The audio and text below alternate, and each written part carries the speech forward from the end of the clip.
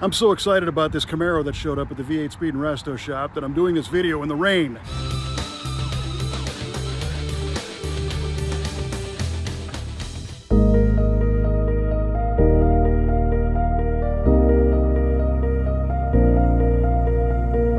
Now clearly this 1967 Camaro needs some work. In fact, it kind of looks like it just got dragged out of a barn.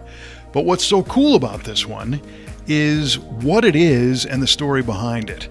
So it was born a butternut yellow, black vinyl top, yellow interior, 67 Camaro SS 350 4-speed with the Rally Sport appearance package, right? So basically a full boat car.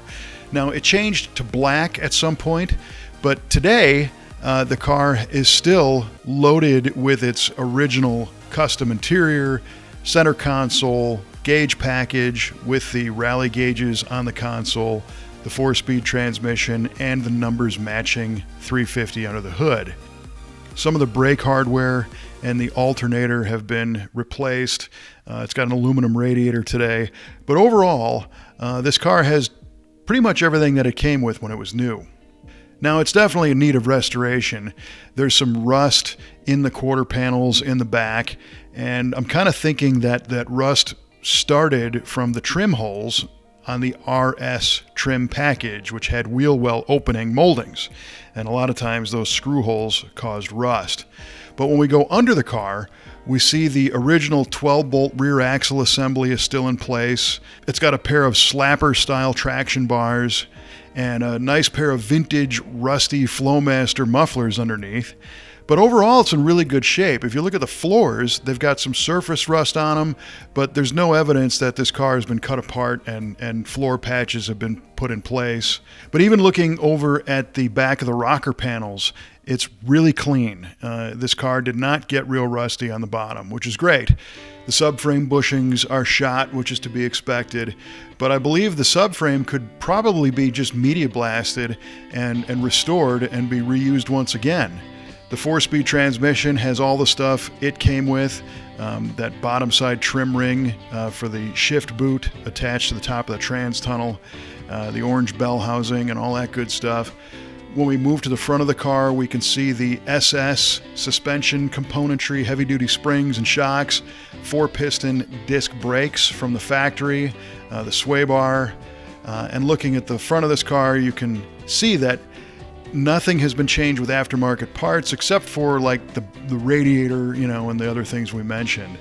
And the bottom edges of the body are not rusty either, so the bottom of the fenders are nice, and I don't think this car is going to be hiding a whole lot of secrets. I love a great survivor with a great story, and this is both.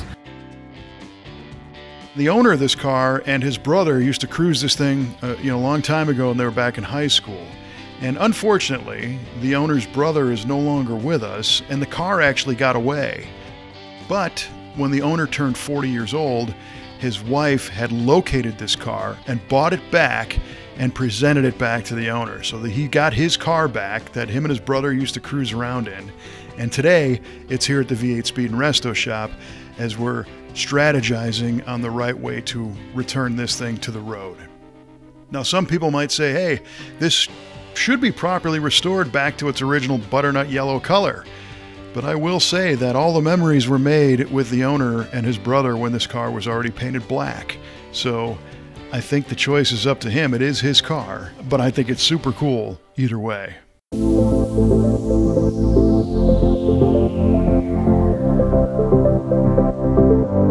It's true what they say, that every old car has a story.